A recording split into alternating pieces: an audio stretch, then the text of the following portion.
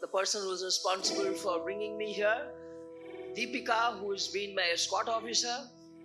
They told me because she was a Keralite and I'm a Keralite, well, there has to be some reason. Anyway, it was a good reason. And all of you young people here in Parul University, it is indeed my privilege to be here and to speak to you. I am not sure what exactly I should talk about, because as I was telling Deepika today, I have not laid bare my life anywhere before. I have talked about the individual subjects, whether it was water harvesting or sanitation or mines and minerals or sustainability issues. There was always a theme. But today Dhruvil told me and Dr. Geetika told me, you talk about yourself. So there is, there's a problem with all IAS officers, and especially retired IAS officers. They're only talking about themselves. And all the time they have more and more to say about what I did and when I was that and when I was this. And that is very boring for all of you, I thought. So I thought I will share incidents from my life, which will be more interesting because as I was spending the time with Dhruvil and Deepika, I told so many stories from my experiences that they listened very interestedly and were eager to hear more. So instead of telling you be good, be honest, be truthful, be a good citizen, that everybody tells you that. So let me share some stories from my life which contributed to what I became. I don't want to go to the pre-IAS days, which also did a lot to my personality development, but starting with when I was posted as assistant collector under training. I was only a trainee. Very soon you will be trainees in some place or the other. At that time, I went through some horrific experiences. The first of which was a week after I was posted as assistant collector under training. My training was with the superintendent of police. Though I was not a police officer, I was expected to know how the police functions. So I reported to the SP of the district, which was Madurai district in Tamil Nadu. And he said, go to the inspector of police in so-and-so police station. He will give you training today. So I went there and the inspector was not there. So I was very put off. I said, look at these police fellows. They don't even keep time. This is the kind of training they are giving me. They asked me to come. They're not even here. Anyway, this is all, I'm telling you the story because there's a lot of destiny involved. So they told me he has gone to some other police station, you go there. So when I went there, again the inspector was not there. Then they told me the police station is downstairs, upstairs there's a room, you go and wait there. You're a young lady, because of that time they were not so used to women officers and all that. So they said go upstairs and wait. So I went upstairs and I was waiting there. The inspector came and he apologized profusely saying, ma'am, I'm sorry, I'm late, I was held up. Of course, police fellows are always got so many other things which makes them very busy. So there is never you can say that he didn't have a good excuse. Anyway, while he was talking to me, I heard some blast. I had a second-hand car I had just purchased. So I thought the 4 tires of that car had burst and there is this huge sound. So I thought, my God, I went and bought this second-hand car, my car has gone. I didn't want to say, shall I go and look at my car and see if it's all right. I heard another blast. This time, I'm the daughter of an army officer. I knew it was a gunshot. So for the first time, I looked at the inspector and I said, I think it's a gunshot. He said, yes, I think so. So we just went outside the room and a constable from downstairs came running up and said, go back, go back. So we didn't know what was happening. So we stood in the little balcony over there. And as I was looking at the inspector, I saw a bullet go over his head and the debris from the roof falling on his cap. I said, my God, somebody's shooting you. And as I was saying that, to look where the bullet was coming from, one bullet went past me and hit the wall, just past me. Then I saw there was a man in a police van loading the rifle. I was an NCC student, like many of you maybe. I knew loading a rifle, what it means. I saw him loading a rifle and pointing up at us. I said, somebody's trying to kill you. Because I knew it wouldn't be me. I was only assistant collector under training. Nobody wants to kill me at that time. Now many people want to kill me. But at that time, I think nobody wanted to kill this young 24-year-old girl. He was shocked. The inspector was completely under shock. I pulled him inside. And we both stood against the wall. And bullets fired on all sides. This is a real story. I didn't get a Bharat Ratna or anything, but it's a real story. And for the first time in my life, there's an English saying, when you are very, very afraid, when you are very tense, when you are very frightened, your knees turn to water. You know, ghutne pani jaisa ho jata hai. I felt that. I thought maybe I cannot take another step because my knees are shaking. Because, you know, you feel the threat of life. And anyway, to cut a long story short, there were a few shots. We stayed inside, we stayed against the wall. The bullets went all around. After some time, the noise stopped. Some police constable tried to jump up from the wall from behind and said, lie down, lie down. We couldn't understand what was going on. When the noise had completely stopped, I gently went forward to see what was going on. I found that a constable who had the rifle in his hand, he had shot himself, and there was blood on the road, and he was lying with his firearm lying next to him. He didn't know what else to do. The person who was trying to shoot us had shot himself. Then all hell broke loose because the worst thing that happens in an armed service is when one of your own people turn against you. They can face any number of people who is an enemy, who is a known enemy. But when one of your own people turns the gun against you, they don't quite know what to do. Anyway, what had happened was, by that time, the entire district administration came to know about it, and everybody was rushing, and the sirens and everything. And the SP came. He was most worried that there was this young assistant collector under training, an IAS officer who just joined service, and her life was threatened in a police station. And it was the worst thing that could happen to a police department.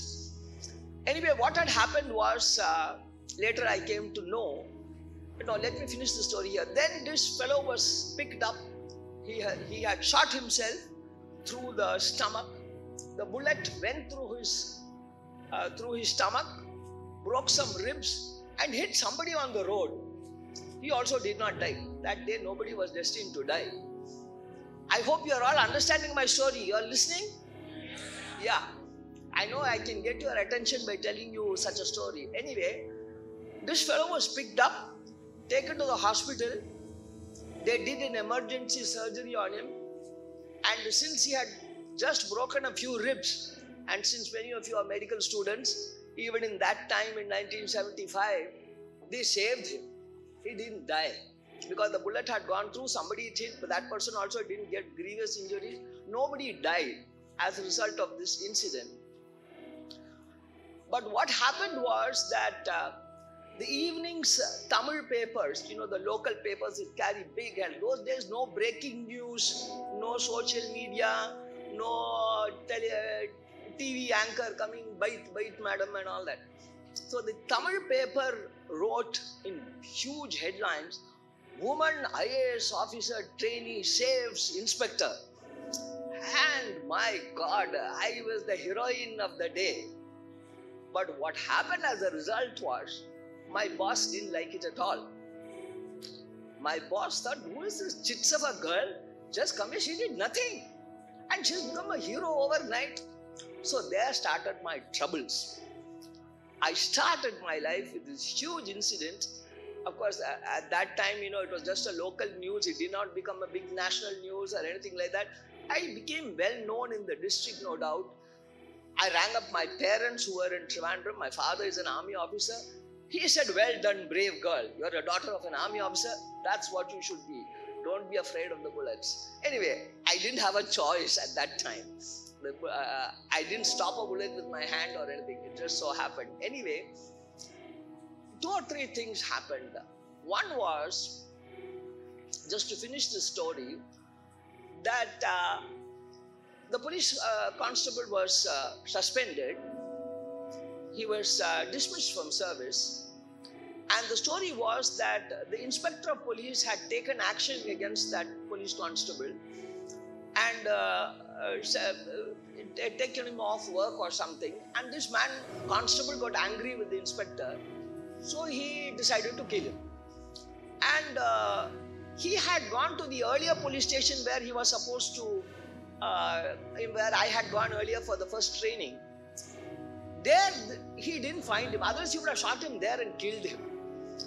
Fortunately, because of me, this inspector had to leave this place and come here to the second station. And then because of me, again we went upstairs. If he was downstairs, this man would have come and shot him point blank.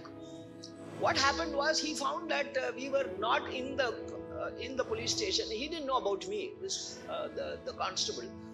So he fired some shots to get us to come out so that he could shoot the inspector. When we moved inside and he couldn't get, he tried to climb up the stairs and come up to shoot him. He was wearing, his uniform and carrying this heavy arm. Those days, no AK-47 and all. Old 303 rifle is a massive thing, He carried that, and as he was climbing the steps, he slipped and fell down. He probably had some ganja or something to keep him in a condition where he can go and shoot his own boss.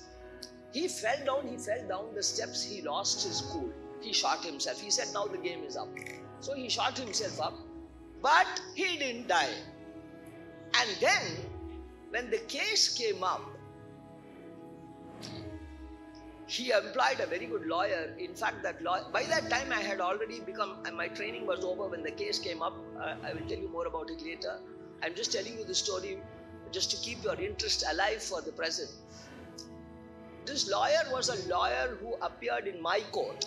I was magistrate under training, so I was taking up cases also. This was a very good lawyer in Madurai. He appeared in my court. And they changed the whole story. That, some of you are studying law?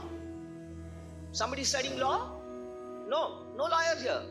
Okay, you know what lawyers can do, I'll tell you. They changed the story that who is the fellow who got shot? The fellow who got shot was the constable. So, this is a story these people have created amongst the police department. The inspector shot the constable. It was not the other way around. Because the inspector is not hurt, nobody else is hurt.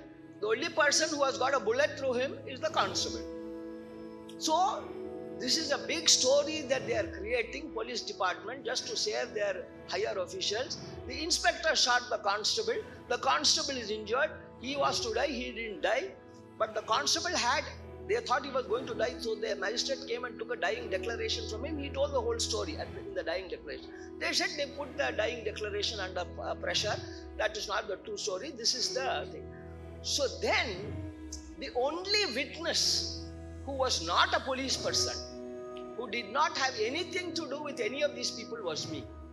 I was the only independent witness who was not in the police department, who did not know the inspector, did not know the constable, had no axe to grind with anybody. So these people started bringing threats to me. They started approaching me saying, you please say you don't know. Don't say, you don't have to tell any lies. When we ask you questions, you say, I don't remember, I don't know. Something like that. Then, this fellow's life will be saved. I said, it is my duty. I saw something, I cannot tell a lie. I have to speak the truth. Anyway, it was much later that the case came up. The lawyer was quite a brilliant lawyer. Even this constable, even at the Madurai, the Chota place, I had lawyers. I really admire lawyers who can think like that. So I recounted the story in the court, what happened and how this bullet came. He asked me a very pertinent question. He said, you saw the bullet hit the wall on top of the policeman's topi and you saw the debris fall. I said, yes. He said, do you know what speed the bullet travels at? You could not have seen it. You're lying. You could not have seen a bullet traveling at that speed. I got furious, I just let out steam. I said, why should I lie? That's a manner of speaking. I saw the bullet hitting. I can't say I saw the bullet coming, not explaining like that. Anyway, they grilled me. For an hour and a half, they questioned me and cross-questioned me and tried to say that I was lying and that I was a cooked-up witness and everything. Then I started getting very angry. I was a young person with a lot of hot blood in me. And so I said, why should I lie? And anyway, the judge had to calm me down. He said, this is the way you are yourself being a magistrate. No, this is part of life. You will take it. This was a great experience for me. And that's why I'm sharing it with you. And finally, the case went against him. He was convicted. But since there was no death, neither suicide nor murder, he was given 7 years in jail. He was just given a 7 years RI in jail. So that is how that case ended. But as a result of all the attention that I got out of this case, a lot of my peers and others felt that I was getting more than my due. They felt this girl has done nothing. She just come and then some bullets are firing all over the place. She is in the news and she's a big shot. Everybody is talking about her. Anyway, the result, as I said, was my boss couldn't stand me. There were many reasons he couldn't stand me. One was I was a woman. I was a young woman. I was a tall woman. I was a talkative woman. I was a Nair woman. Everything was wrong for him. So he gave me the toughest assignments. He gave me very difficult time. And finally, when my training was over, I was posted as sub-collector in a division in Madurai district, which was a very famous division where Macaulay, T.N. Station, all were sub-collectors in the past. It was a very prized division. In those days called ICS division, Dindikal. I was posted as sub-collector Dindikal. He was furious, my boss. But the posting comes from Chennai, not from him.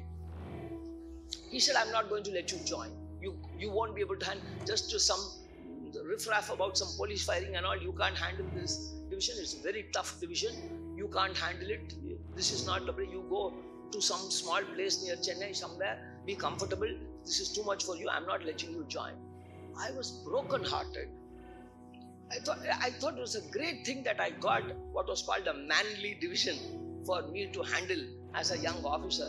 And this man was not letting me join. I didn't have an option. All my colleagues joined in their respective divisions. I went to Trivandrum back to my home because I did not know what to do.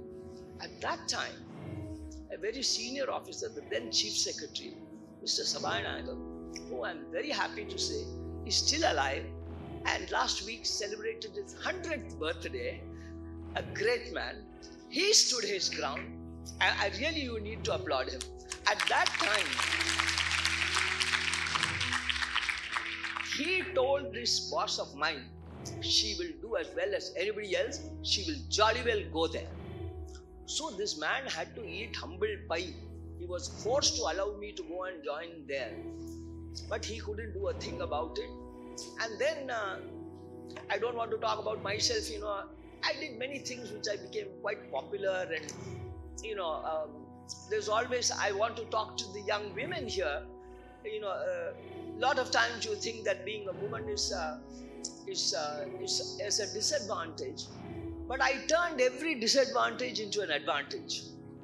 If I was being seen more, if people were more interested in me, I did things in such a way that they could talk about it. Because if it was a man, they wouldn't talk about it. Because I was a woman, they talked about it. So little things, I became very popular. Those were the days when there was a lot of rice smuggling. So one of our jobs was to stop the rice being smuggled from Tamil Nadu into Kerala. there was shortage of food. Those were days, you don't know those days. We really had food shortages. I used to go and stand on the roadside in the highway, not this beautiful Vadodara highway you have these days. Horrible highway, with nothing, no light, nothing, something. I used to stand where those days, nowadays all of you are wearing pantsuits and all. From the age of 16, I'm wearing a sari. So we only wore saris and we could not disguise ourselves in any way. So I used to stand on the roadside at 1 o'clock or 2 o'clock in the night and stop a lorry with a truckload of paddy or rice going. The lorry fellow will think, "Arey, ladki khadi hai, kya baat hai?" And he'll stop. Then I'll swoop on him and catch him. And then they got afraid of any woman they saw, because they thought it might be the sub-collector. It might be somebody laying a trap for me. So, just one or two instances like this created an aura and an image that, this woman is, and plus this police incident is invincible, and Rani Jhansi Jaisi hai, all these kind of things, I enjoyed it. Then this collector, this person who was my boss, he came to my district. He was my boss, so he came and he would never let me. Usually the boss and you travel together in the car. He used to make me travel in the 7th car behind him. Big boss to bada entourage jata hai unke saath. So we went to some tribal village and the tribal people were waiting with garlands for the collector. And the collector had alighted. I was in the 7th car behind. I ran up because, he's the boss and I have to go and be there when he's present. The villagers refused to garland him. They said, "You are our collector," and garlanded me. I thought that was the end of my career, because this man, he didn't know what to do. He said, no. I said, no, he's the big collector. I'm the small collector. He's the big collector. Please put the garland back. I can't take it out from my neck and put it on his neck also. So I didn't know what to do. And it went on and on like that, one after another. I'm just sharing these early days with you. And then there was an incident. I haven't written my book, so this is the first time I'm sharing all this. There was an incident where a particular part of my division, there was illicit felling of trees. The whole hillside was being denuded of forest. And people were coming and telling me, people are smuggling these trees away from here. So I went after it and went after the people who were felling the trees. And it was a hillside with sari. Those days, no Reebok shoes and beautiful shoes that all of you are wearing. I wear chappal, Hawaii chappal and sari mein घूम के उनको इधर उधर पकड़ा somewhere. And then when I went to those hills, there was some matham, some religious people standing there with bhasma and vibhuti and kumkum and all, saying, "This is our land, nothing wrong is happening here." I said, "Nothing wrong is happening with you people, but somebody is using your name and cutting all the trees, and I'm not going to allow this." And then a day later or so, while I was sitting in my office, in the sub-collector's office, sub-collector is a very highly respected official. Even today, I think in the division, nobody dares to just walk in or anything like that. This man, typical, if I tell you, you won't believe it, but is the old Hindi movie style person, a real villain. He was wearing a gold chain, half open shirt, gold bracelet, and those days, biggest sign of wealth and power was 555 cigarette. You heard of that? I don't know. He came, walked into my room, threw the cigarette on my table and said, if I can use Punjabi, which you may, "Kudi tu kya janti hai?" Something to that effect in Tamil. And said, "What do you think? You little chits of a girl, you can shake me, I will cut all the trees that I want. Do what you think you can do." And the poor peon, he was a poor undernourished fellow, little weak, Tamilian fellow. He jumped up to go and catch him. I shouted at him. I said, "Don't do a thing." I just kept my ground. I just kept quiet. I didn't stand. I didn't shout back. I didn't do anything. I didn't know what to say. He thought that I didn't say anything. He walked out. And that was the end of him. I didn't see him. A few days later, the chief minister was visiting my division. And he was passing through. Those days, people used to go more by train, not so much by road. We didn't have these beautiful roads. The chief minister was coming and I, as the sub-collector, should have been there to receive him. But my boss didn't like me, so I was nowhere there. I was standing behind the inspector of police, some last fellow there. The chief minister came. I had to wish him. He is the chief minister. He is the boss of the state. I am the local person. I was not introduced, nothing. I was standing behind. And then he went inside the room to have a little wash.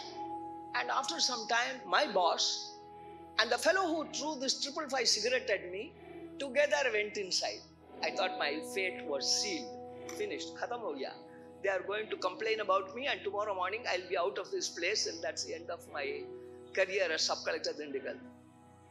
But fate wills otherwise. Why I'm telling you this is, even in the worst of times, if your fate is good, something will happen.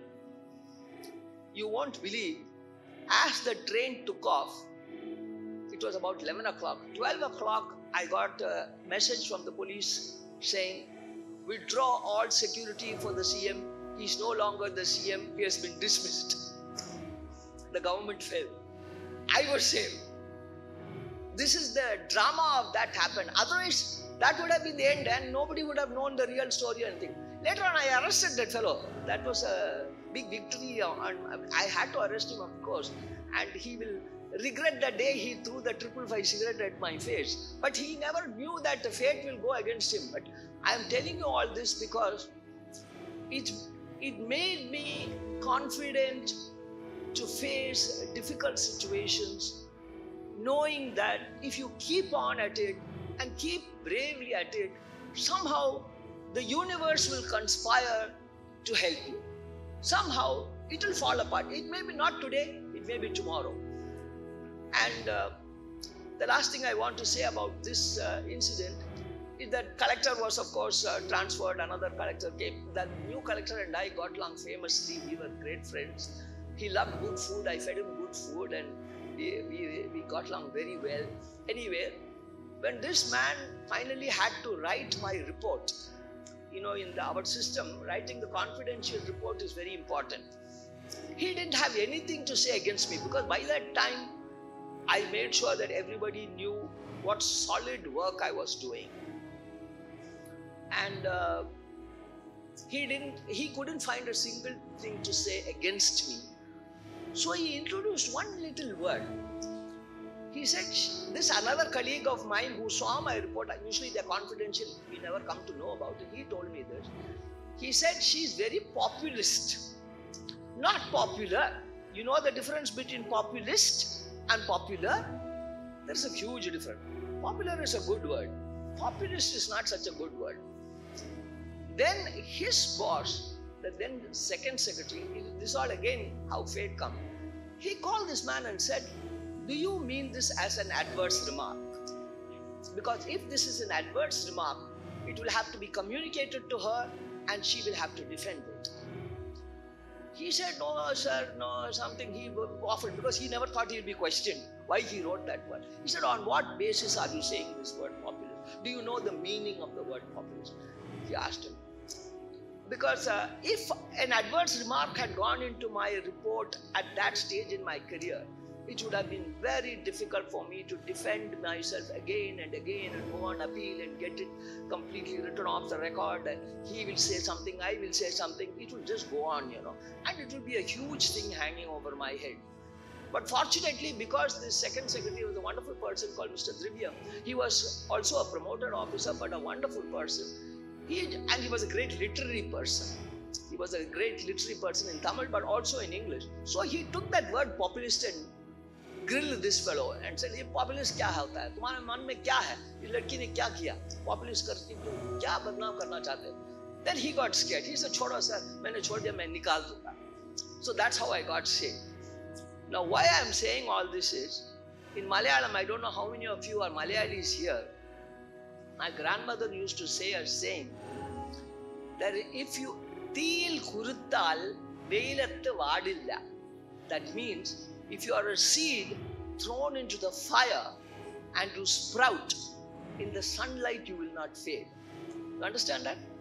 No clap? I hope you understand that. So what I am saying is, when you start life, when you start career, You must pray for adverse circumstances, because that will contribute to your personality, to your strength, to your confidence, to your capability. If you have a smooth sailing and somewhere mid-career you come across a problem, you will succumb. You won't know how to face it. But when you're young, when your blood is hot, when you can face, when you don't have other things like family and some other commitment, when you don't think too much, when you have all these problems, you come out a very strong person, A, and B, you build a reputation for yourself. You build a reputation that sees you through your entire career, the whole state, the whole country, oh, that lady, oh, that person, oh, that boy, oh, aisa hai, kuch reputation banta hai. After that, it's very difficult to live up to that reputation, but banta hai, kuch acha hai. Anyway, this is one incident that I thought I'll share with you, because that contributed to my being the person that I began to be. And later on, as was said in the opening, I don't know if I'm taking too much time, but it's an interesting story, so I'll tell you. I was posted as the first woman collector. There were no women collectors at that time. Today it's no longer a novelty. But a lot of things, MGR was the CM, and he had a big thing, women's vote bank. So he told a women's gathering, I am going to make Thai Margal. Thai Margal in Tamil means mothers, collectors. So he got a huge ovation from all the women voters, and then I was one of the few young women available to be made collector. So I went as collector at a very young age. When my batchmates were saying, "Isne kya kiya? Ye jaldi ja rahi hai." Again, it was circumstances playing. Anyway, I want to share an incident with you where sometimes showcasing your vulnerability contributes to your credibility. I don't know if I'm saying something that you understand. There were many things that happened, but I will share again a law and order incident. I had a Hindu-Muslim riot in a place near Trichy. And in some stone throwing, and of course, like all these things happen, they happen overnight. Nobody tells you. Some 24 hours later, some information comes. Those days, all this communication was not there. SP was out of town. There was nobody available. Some inspector was not there. Nobody was there. Some stone throwing was there. Some police lathi charge was there. And one fellow died. The moment a death takes place, the whole situation changes. The tensions became very high. The person who died was Hindu. The other faction was Muslim. There was no other problem. The village was going on for years together. Anyway, it happened. So the Hindus said, we will not lift the body till you take action against all these other people. And the more the body remains there, the more the tensions will rise. At that time, there was not all the media of today, but even then I remember India Today was the first one to arrive in Trichy. And the reporter from India Today, he was a sub-editor, somebody who I knew from college. He said, Sheela, what a great thing. This has happened in your district. We'll put you on the cover of India Today. And you will become, well-known person all over the country. Now tell us how you're going to handle it. I said, for heaven's sake, please go away. If you're my friend, don't ignite it. Don't make it worse than it is. Then the DGP intelligence from Chennai called me. Sheela, what's going on? I said, leave it to me, sir. Please don't send police force from Chennai. Don't make it bigger than it is. One man has died. I'll handle it. Please trust me. Please tell the CM not to think about it, not to say anything about it. Leave it to me. In 1 day or 2 days, I will solve this problem. Don't make it bigger than what it is. Anyway, somehow the chief secretary was not so kind. He said, how many more people will you kill, Sheela? I said, hopefully, sir, I didn't kill this fellow and I won't kill any more. And I was totally against the use of force. I always have been, though I am an army daughter and all that. So finally, at that time, we had to take the police force into the mob and remove the dead body, because that was the important thing. I said, I will go with you. And it is just, that you need, what I'm trying to convey in this story is, besides everything else, whatever may be your job, you need to have not only mental courage but physical courage. The physical courage to go out into something. And at that time, the police force, they wore all barricade, covered their nose, mouth, you couldn't see which one, carrying big, these batons and bamboo guards to prevent the stones from hitting them. All of them were covered like that, and they gave me all that also to put on, to walk and take the body and go. I said, I'm not going to put any of these things. I don't want to be seen as a person who's frightened of these people and who I think of as an enemy. If they want to kill me, let them kill me. It's all right. But this frail South Indian, lean girl of 28, 29 years old, walking along a posse of policemen, all heavily armed, it created a calming effect. They thought, our collector Amma is coming to us without fear. She means well by us. Nobody threw a stone. Nobody threw a stone. We carried the body. At the last minute, I myself carried the body. Somehow we buried it. Once it was buried, the problem was over. But what I said is that fact, that vulnerability of your being in any job, whatever it is, your vulnerability can showcase your strength also. You understand what I'm saying? Sometimes it was I think it was strategically something very well thought out in my mind that this will help. This image of my going out there without any, I don't like to compare myself with great people, but this is something that Gandhiji did. That, he was always in that non-violent, unarmed, I will face it mob. That gives the power of great credibility and great faith to people who you are working for. They see you not as an enemy, not as an authority of power, but someone who is one of them and who wants to be with you. That message was a very important message, and I want to convey that to you, all of you who think you are weak, or some people, I have seen people who can't speak very well, who stammer a bit, or who are weak, or who are disabled, or some other problem with them. Somehow, if these people come to the front and even stammer in the way they talk, but they talk, this strikes a chord with the people. People feel that he is a good man, he is a good person. In spite of his vulnerability, in spite of his weakness, he comes before and talks to her. So this is the second story. I don't want to go on and on about these gory stories. Then I must come to another incident, which again I'm sharing stories of how it contributed. I was Municipal Commissioner, Chennai Corporation. It was one of the most difficult jobs I ever did.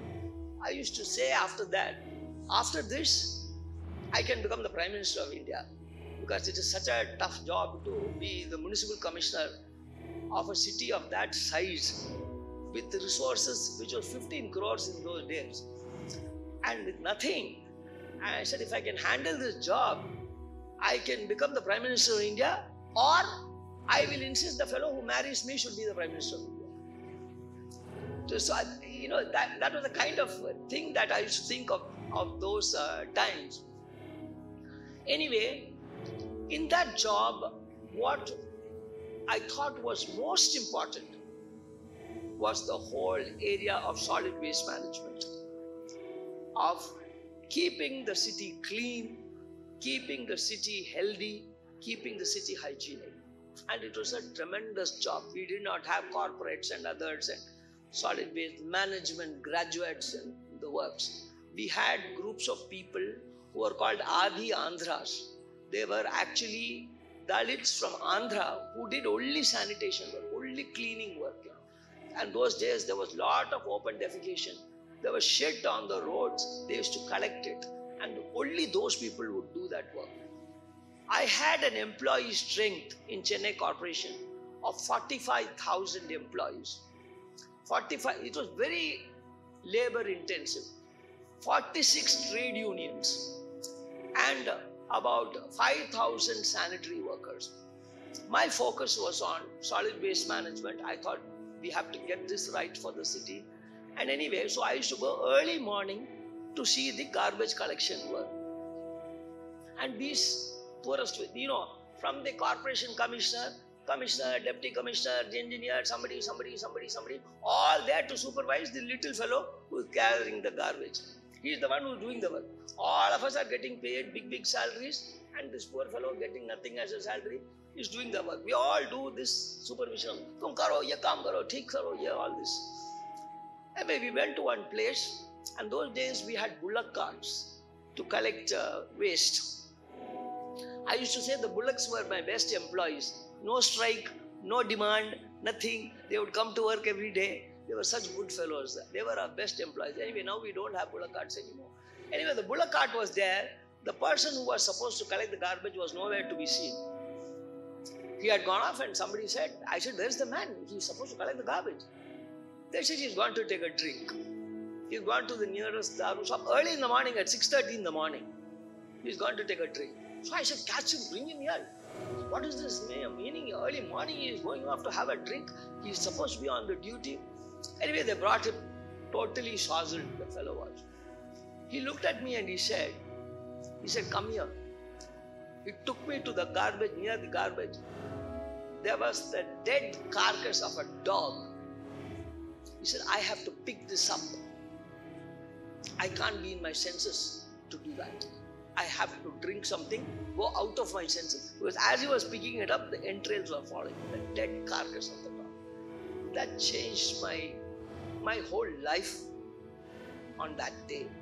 When I saw that, it moved me more than tears, more than any movie, anything could do. Because this was the life, and this is the conditions of life we were giving to our people.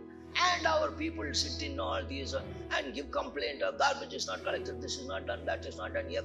These people are the worst fellows. Anyway, I started treating them very differently because of this incident. I found that most of our sanitary workers died in service. They got TB, they got some other disease, and they died because their health conditions were very poor. And a lot of the women had very many gynecological problems, including cervical cancer and a lot of issues. So I started moving towards the welfare of the sanitary workers. And I can't tell you how much of satisfaction it gave me to be able to do whatever I could do. And I'm very happy to say I fought bitterly with the government. And everybody shouted at me saying, why are you talking on beer? They're always drunk, they never do any work, all kinds of things. So I fought till I couldn't fight anymore. And they were all temporary employees. They used to be people who will come from Andhra, do the work, and during harvest go away. So they had no benefits, no health benefits, no insurance, no pension, nothing. I got 30,000 of them permanent status as government servants. No clap.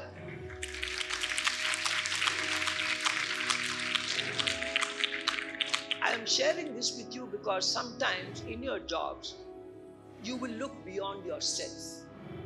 You will see the sufferings of others. You will see the conditions of works of whatever job you may be doing.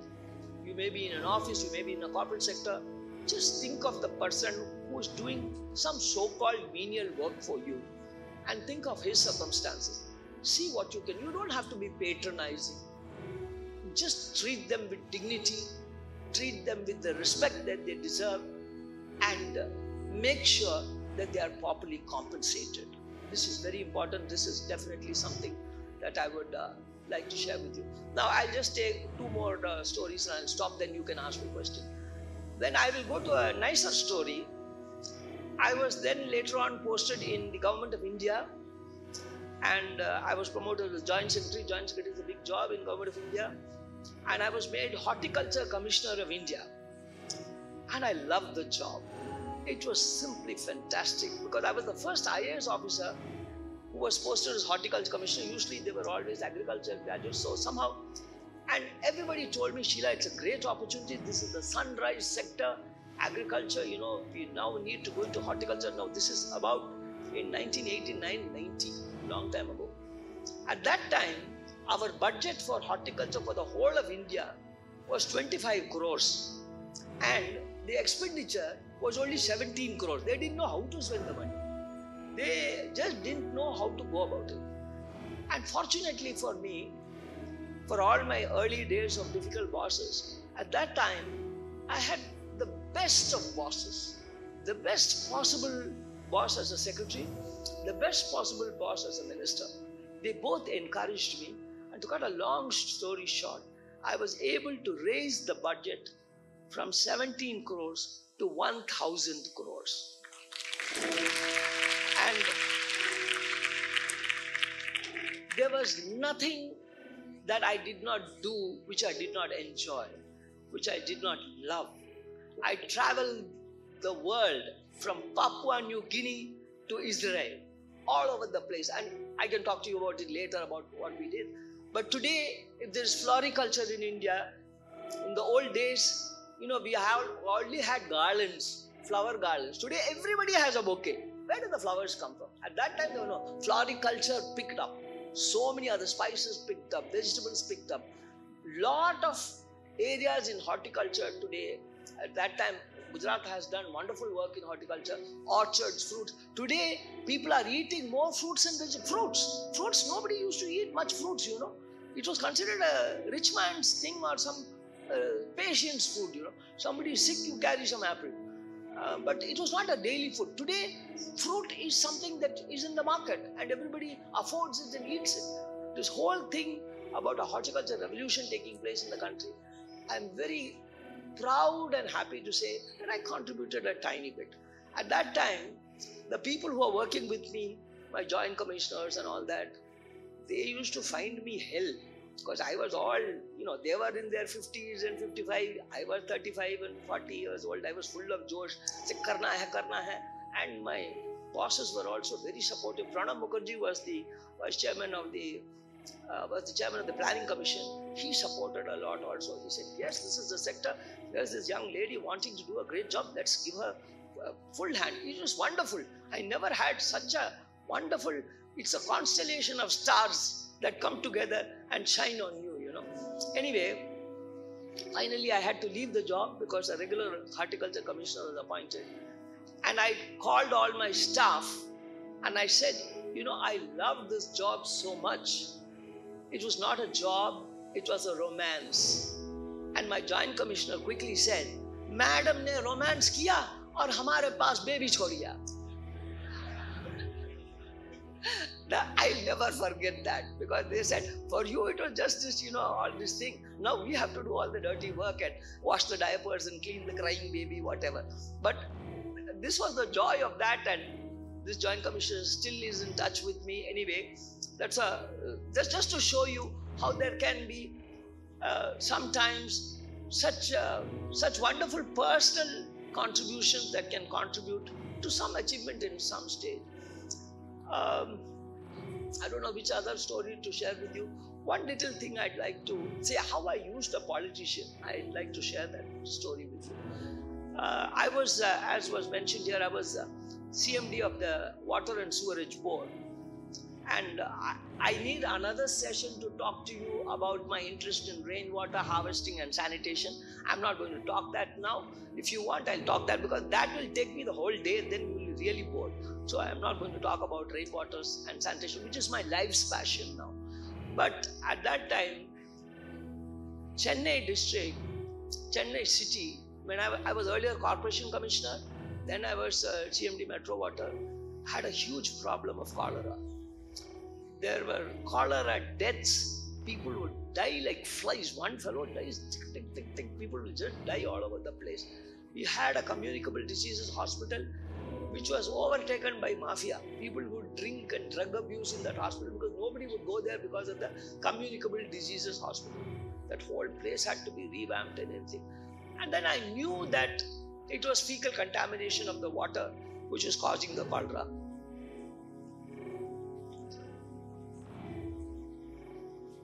So when I became CMD Metro Water, I got an opportunity to, that entire area was a very big northern Chennai, which is the old Chennai. As you know, in all cities, the old city is the poorer city, the backward city. Uh, the place was unsewered.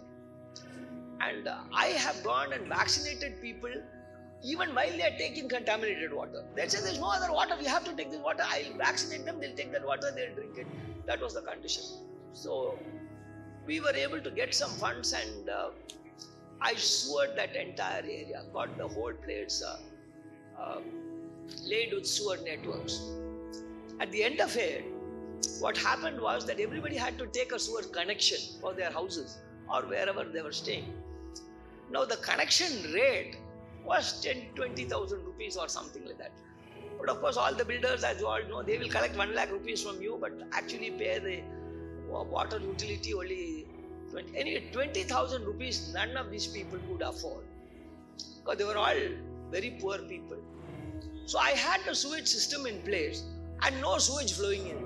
The sewage was again flowing on the road because nobody took connection. So I went to my board and I said, please let us reduce the price of this sewage connection so that they can afford the sewage and put the sewage into the sewage pipe.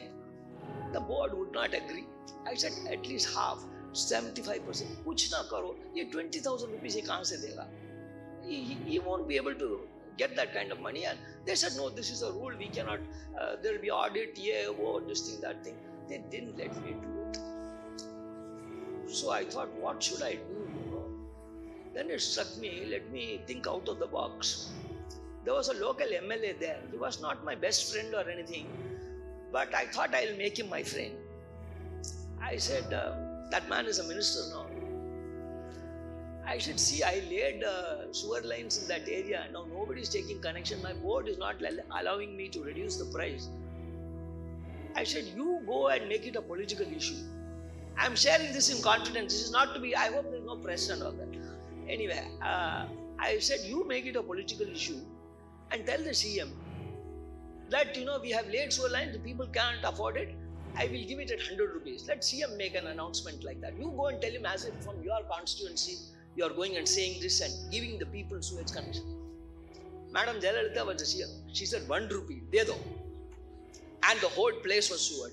You won't believe it. Chennai has had no cholera after that. No clap?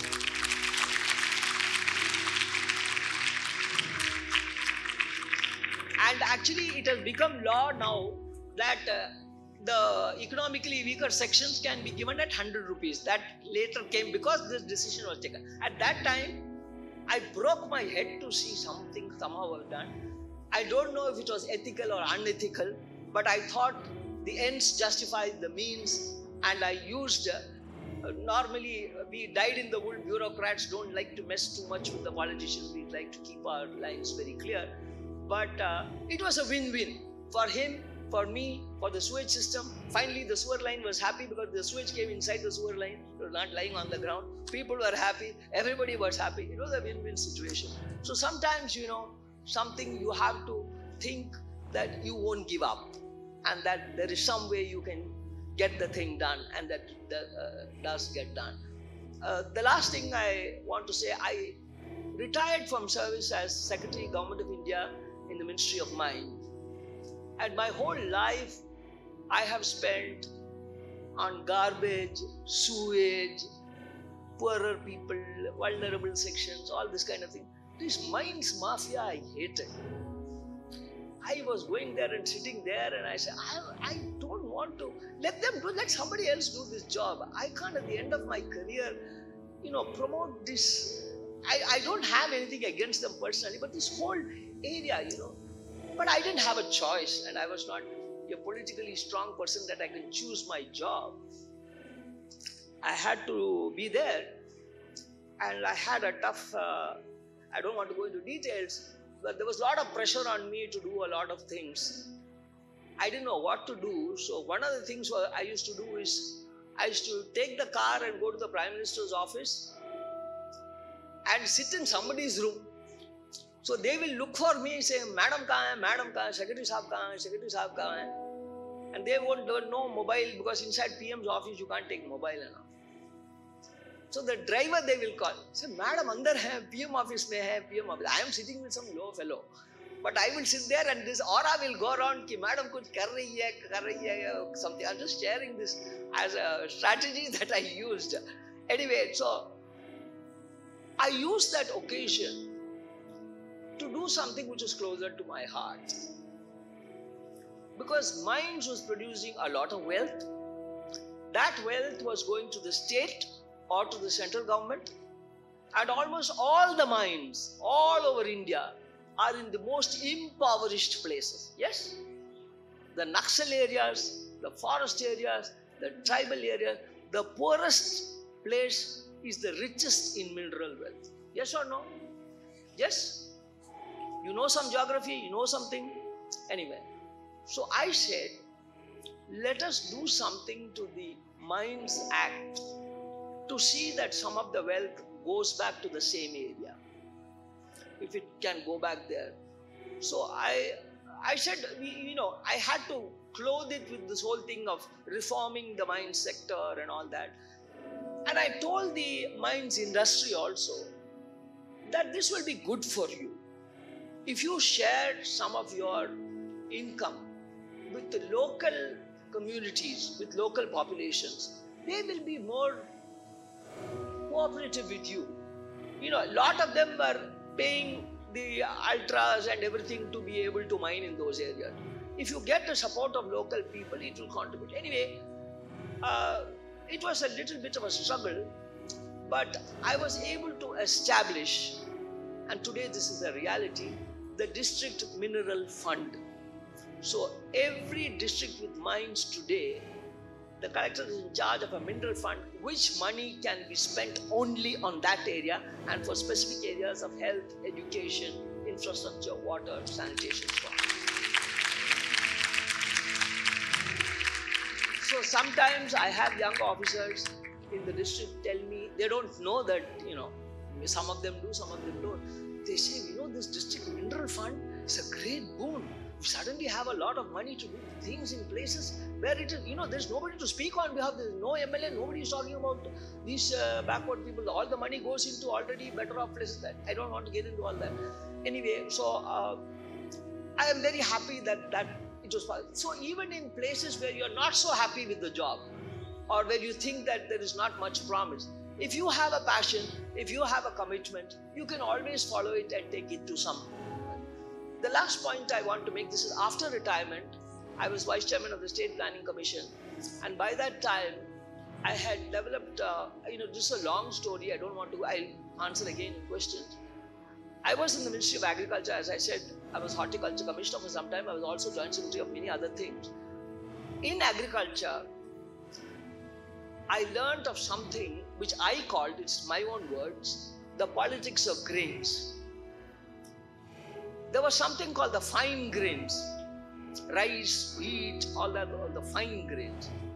And there's something called the coarse grains, the millet, the bajra, the jawar, the fox millet, the barnyard millet, all these are called the coarse grains.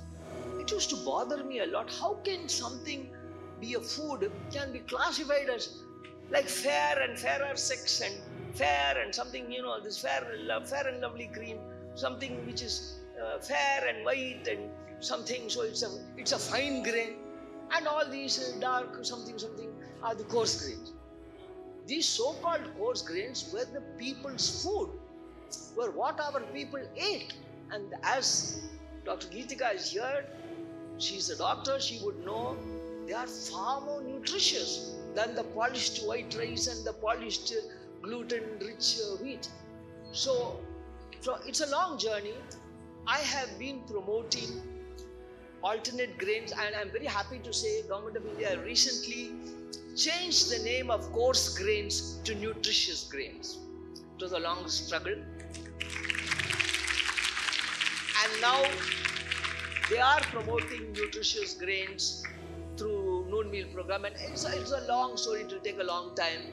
Maybe if Dr. Geetika says today or in a big assembly, I eat millets, do you? Then all of you will start eating millets. But I don't want all of you to eat millets overnight, but certainly one meal, if you can support this sector, It is a rain-fed agriculture. It does not depend on heavy irrigation. It is the poor man's grain. It is the livestock's food.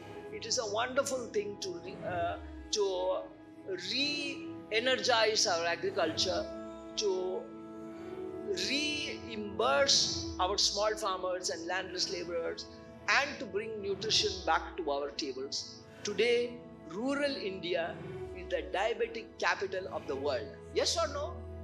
Everybody is having diabetes. In fact, when I go to the villages, they very proudly say, I have got sugar. As if it is, some rich man's disease, and they're very proud. I have sugar, do you have? I say, I don't have sugar. Oh, you don't have sugar, is it? I have sugar. They are very proud of it. It's a sad state of affairs, and I think we need to do a lot about it. And I'll stop at this point. I did a lot of work to promote millets. A lot of people have been working on it, no doubt. But I did contribute in a small way to getting 2023 announced by the United Nations as the International Decade of Millets. So boys and girls, ladies and gentlemen, I'll stop there. It's been a fascinating long journey. I have shared some of my adventures with you.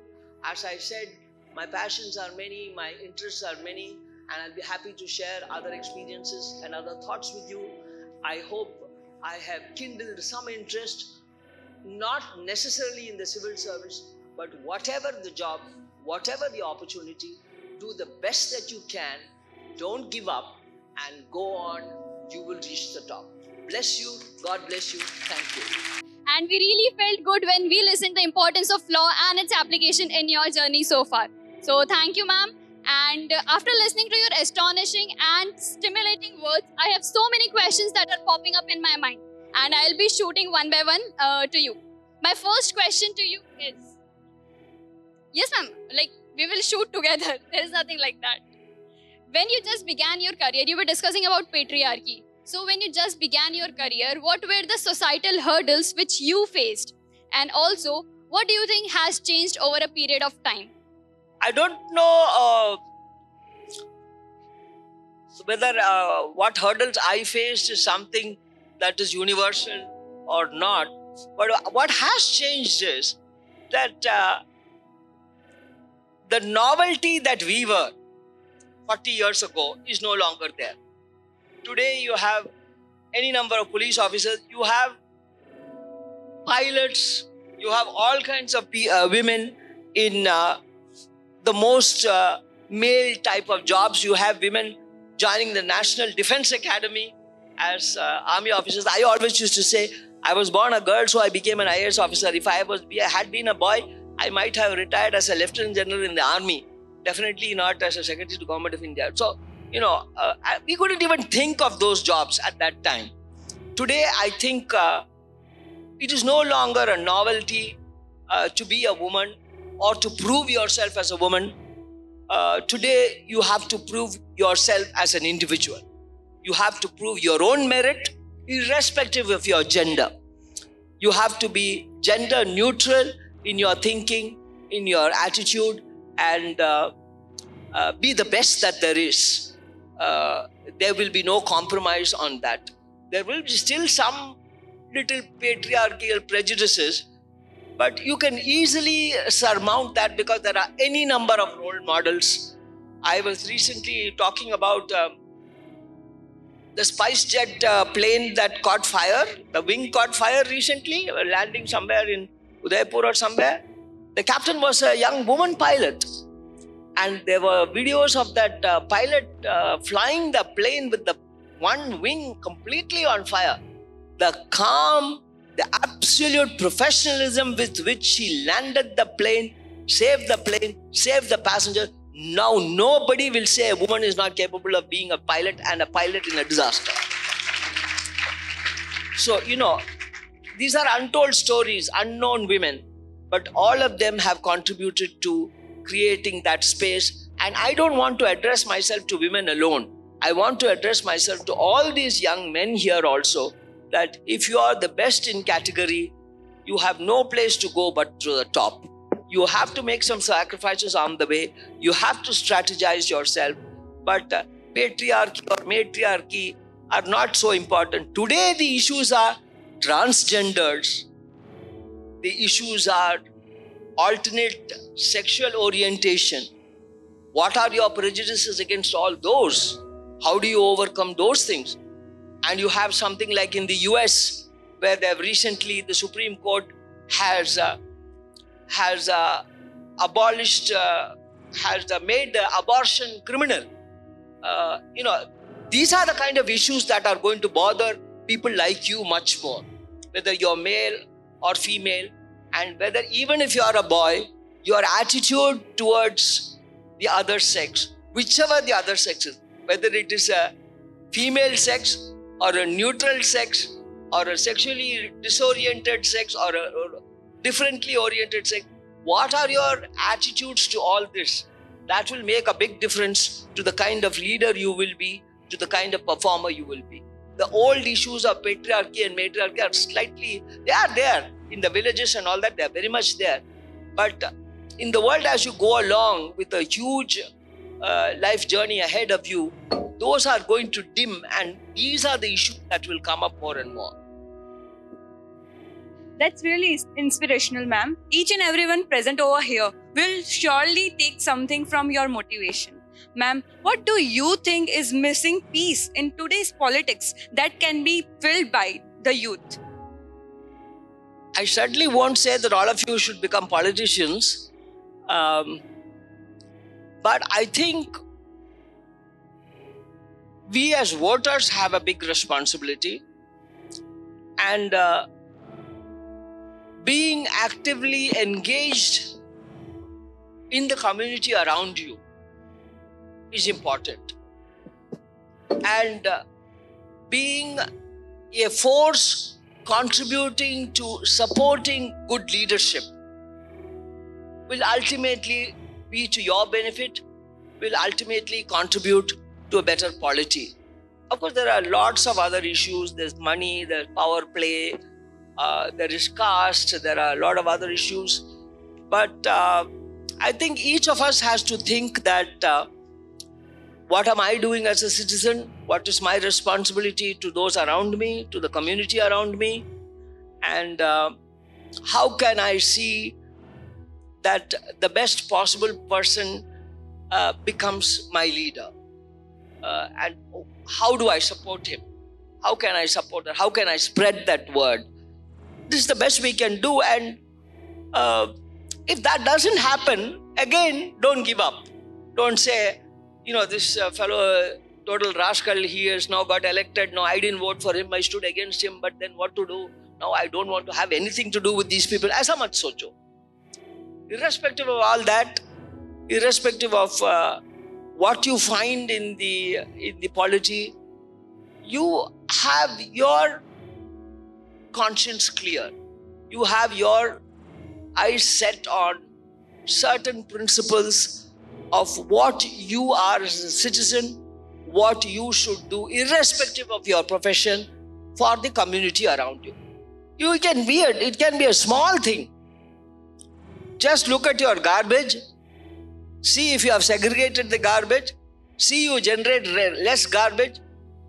If possible, I can talk to you about at length. Become zero waste homes. It's a great contribution you can make to your country. Starting from small things like that, there are many actions of ours which can contribute to a better country, not necessarily only the political leadership. We keep saying, what can I do? These are the people who are running the country. What can I do? That's not, you can do a lot. You must think that there is something you can do. And somewhere along the line, it will have its repercussions, and it will, if not anything else, you will go to your grave a happier person, a more satisfied person. Utna to bas hai, utna to theek hai. Itna hum karenge to acha hoga.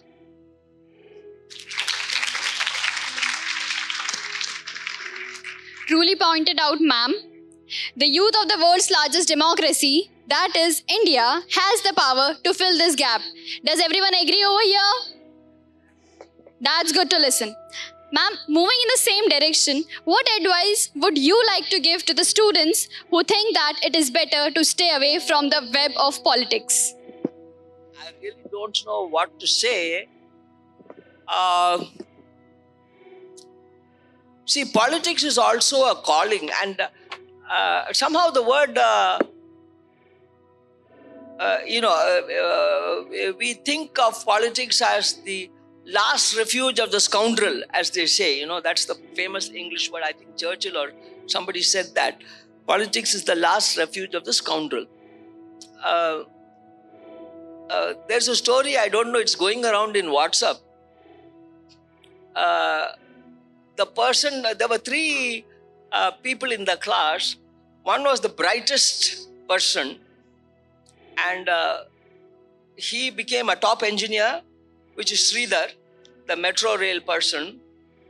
The second was the second brightest person. He became a dull bureaucrat like me, but he was not so dull, he was T.N. Session.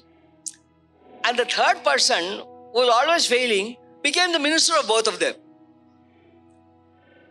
That is how the system is. That we may ultimately have to take orders from the person who was not academically the best amongst our peer group. But it is not some political person alone who makes a country. Sridhar contributed to metro rails all over India. That is his contribution, irrespective of who his political boss was, isn't it?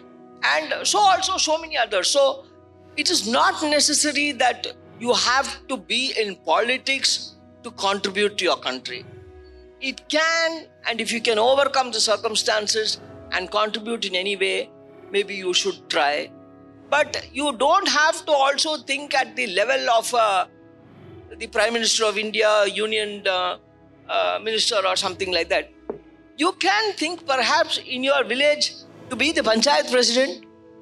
See what you can do for your village, if you are from a village, or if you are from the city, along with your job, whatever job you are doing, be the municipal ward councillor. See how you can contribute in a little. You know your area better than anybody else. What are the problems of drainage, sewage, garbage, lighting, roads, the whole works, civic problems, people are suffering, mosquitoes, malaria, COVID, all kinds of problems. How do you deal with that? Maybe you can, at a lower level, learn the rungs of politics, get experience, get the knowledge and know-how of how to negotiate that space by starting at a lower level and seeing whether you have a flair for it. If you have a flair for it, maybe there's something called destiny also. Maybe you will go places, maybe you won't. But it's worth the trial, and it is a murky area, no doubt. But in murky waters grows the lotus. And maybe you will be that blossom. You never know, so do try it. Surely a wonderful piece of advice, ma'am. Ma'am, the ongoing 21st century is regarded as the tech-savvy era. And in the age of social media, a lot of political views are exchanged online. While this also creates awareness, it also spreads a lot of false propaganda. How do you think can use social media better? Social media, as you are all aware, I am not from that generation of social media, but I do think it's a double-edged weapon. One side, information is at your fingertips. The other side, it can be totally distorted, fabricated information, which can completely skew up the reality and force you into actions which are most undesirable. So you have to treat social media with a lot of care and caution. Verify. Today there are any number of ways by which you can verify the truth of many of the information that you are getting. We have many applications. I think Times of India have started something called fake news portal or something where you can go and check up any news, whether it is fake or not. This is the problem of an information revolution, that you may have a lot of information, but you can have a lot of distorted information. And because you are tech savvy, unlike our generation, you have the tools of discovering for yourself what is the truth and what is not the truth. And ultimately, it's up to you what you want to accept. You want to listen to the untruths and half-truths, or do you want to listen to the truth and change your opinion? So it is your moral fiber and your character which will decide how you deal with the barrage of information that is bombarding you from all over, from all around, from the world. It's a global village, from all over the place. You have to put filters, access, analyze, appreciate, and go forward. It is your character ultimately which will decide what you will do with the information that is placed before you. So don't get misled, be led by proper information. Thank you so much, ma'am. All the youngsters present here are requested to incorporate the same in their respective lives. Moving forward, my dear energetic audience, the floor is open for you all now to raise your particular questions to ma'am, and just raise them in a flawless and efficient manner, because this is a golden opportunity where you are going to interact with the guest one-to-one. So let's begin the question and answer session from the audience as well. Mike. Good morning, ma'am. It was lovely to hear all these anecdotes from your life. Ma'am, your career has been glorious. You have so many accomplishments to your name. But I wanted to ask, out of this long list of achievements, which achievement has been the most special to you? Which is the closest to your heart? The closest to my heart, actually, to talk to you, I have to talk about my accomplishments. I didn't tell you about my failures because I don't want to depress you. I've had my tough times too. I've had very, very tough times. That in another session. But it makes you a tougher person, no doubt. And no doubt many disappointments. But overall, I've tried to be a positive person. The work that was closest to my heart is water conservation. And I struggled to get rainwater harvesting as part of policy when I was the CMD Metro Water. And I could do only so much. I got it in, and I was pushing it. But later, we had the opportunity of getting the political executive to accept it. And then it was put in the election manifesto. And then it became state policy. And then I had the opportunity to frame the law for compulsory rainwater harvesting. And it was not just that. It was the whole process of pioneering that work in India for the first time in a legal framework, to implement it and to see the results thereof. That has been something that has been closest to my heart. And you please have another session on water. I think that overall, the water crisis is blown out of proportion. There is the same amount of water on the planet that has always been there. No water has fallen off the planet, right? The water is still there. The question is how you use it and how you conserve it. That you'll have to pay me to consultancy services to tell you more about it. Anyway, I'm just joking. I'd love to share it with you separately.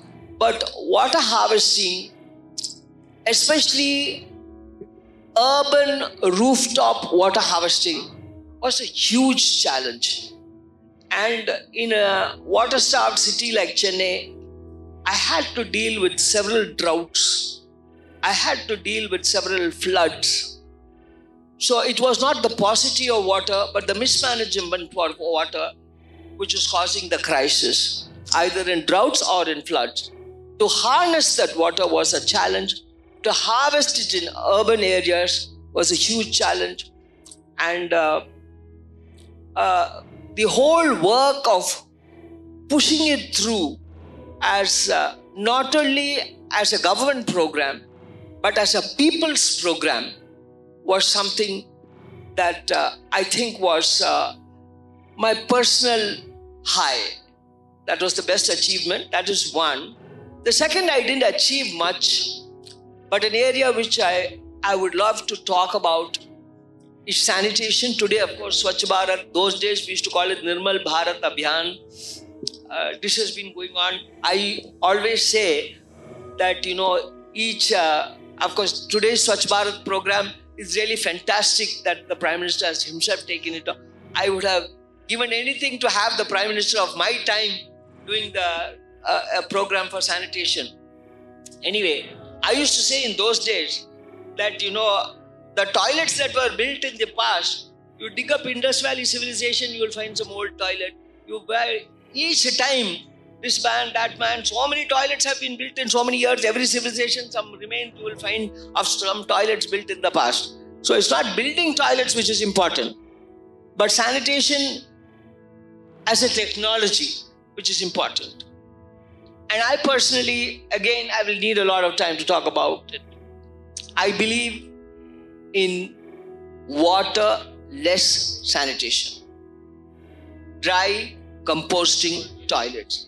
Take the water out of sanitation, you have a sustainable sanitation system. This was something we did always.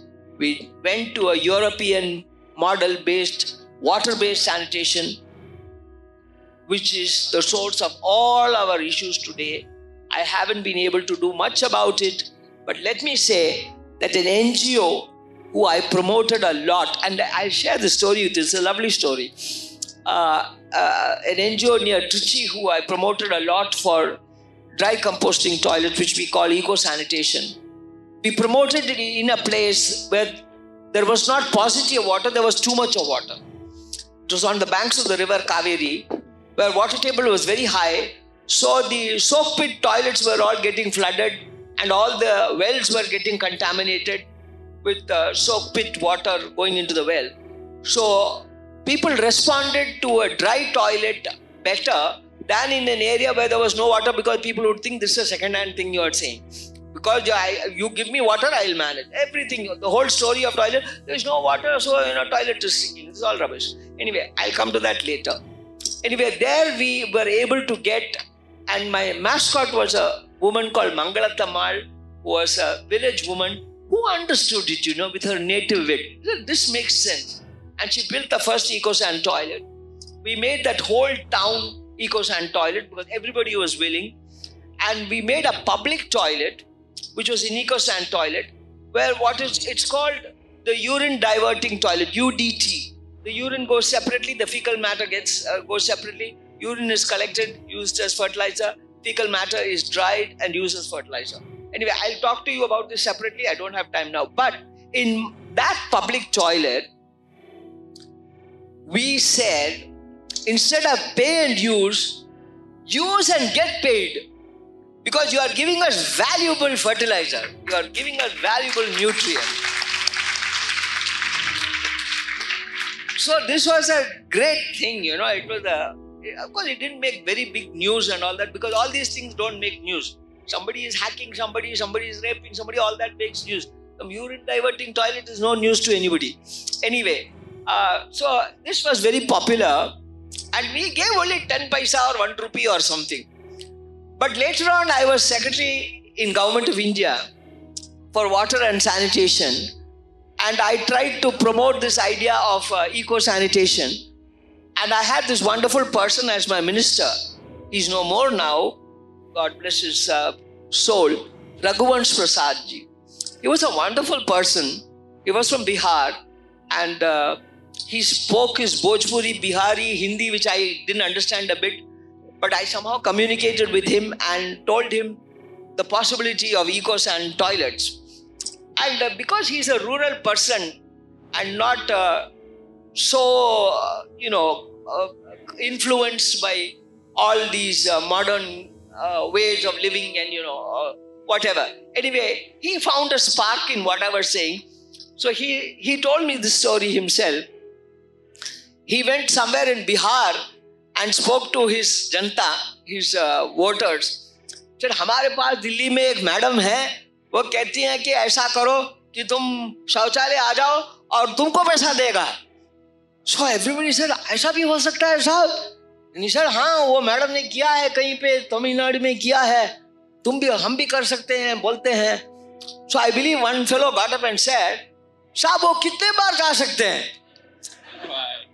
So he said he didn't have the answer, and he came and said, अरे भाई secretary साहब, ये मेरे को ऐसा question पूछा, I didn't know what answer to give. आप क्या बोले? I also didn't have the answer. So I rang up the person who was doing that in Trichy, and I asked him, I say, Subramanian, this is the thing, ministers ask this. Nobody asked us this question, but somewhere a wise Bihari rural farmer has asked this most pertinent question.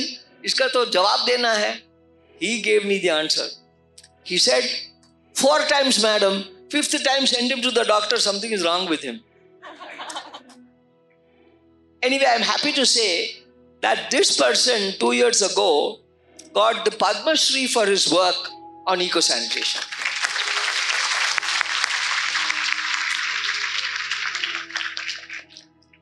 So maybe I can see, I must tell you again, in space, there's a beautiful NASA clip of toilets in space. I don't know if I am taking too much. Does it interest you? Should I tell you the story? Okay. In space, it is eco-sanitation. So I love to tell this story to all these high-tech people who think only high-tech man.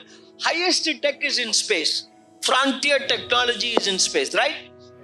There, urine is separated and is recycled as water. And fecal matter, you should see that clip. There's a video clip, toilets in space. Please see that. And the fecal matter is actually 80% moisture. It is dried, it becomes 20% dry matter. If you put water into it, it becomes 100%, 200% slurry and sewage and all the problems of that. So in space, you cannot carry 10 liters of water for every flush. You have to have something which is not water-based. So they have a drying system where the fecal matter is freeze-dried. And then you must hear this man saying it, he explains it, how in space it should not be floating around, because if you ingest it, you will fall very sick. And so it has to be all collected. It has to be collected separately, and then it is freeze-dried. And when there is sufficient quantity of that freeze-dried fecal matter, which is just shed, they put it into a space capsule and put it into the orbit, and it burns in the atmosphere. And then he says, the next time you see a shooting star, that's what it might be.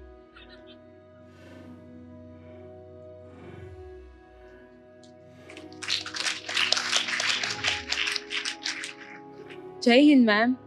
I'm honored to meet a person like you. My question is, what inspired you to choose the UPSC path as a career option? And what was something that didn't let you go off the track? As I said,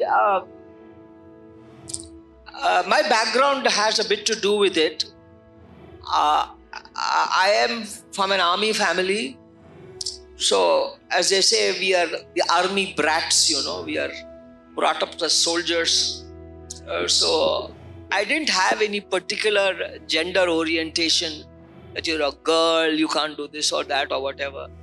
And as we were growing up, we were always told that, you have to,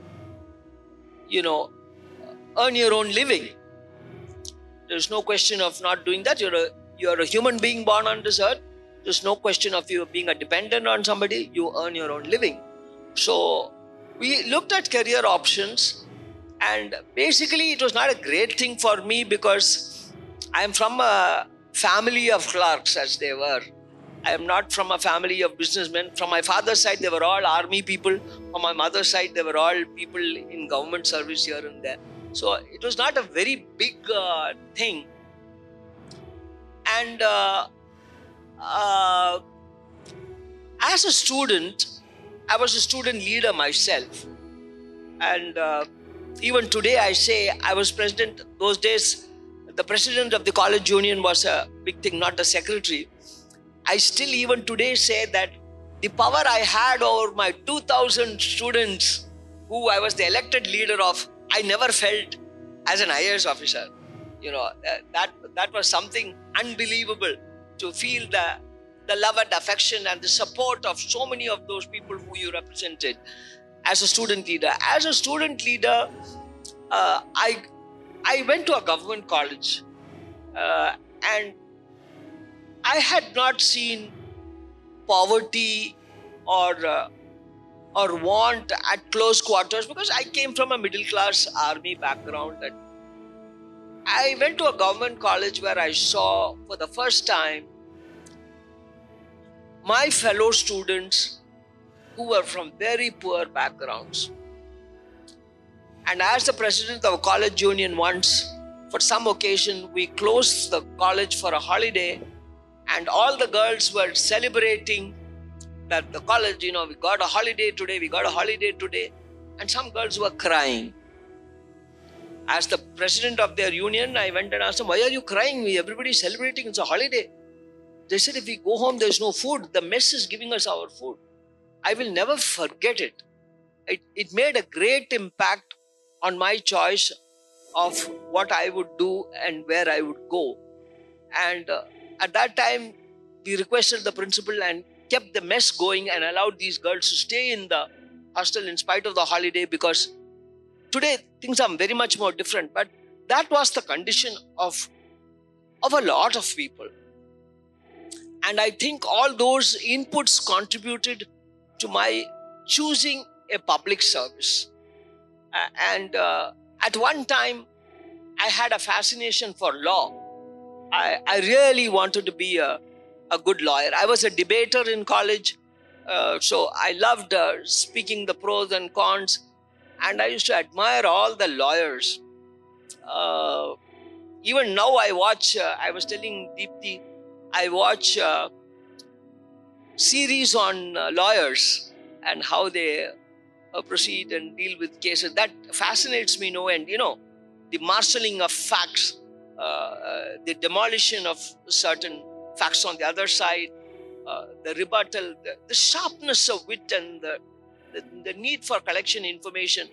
That fascinated me a lot. But in those days, law was not a possible career for an upcoming person, and a lot of people said, you will die of starvation. You are not going to get anything out of this. You can... anyway, I didn't go much in that direction. I came into the Public Service Commission, and here is where I am.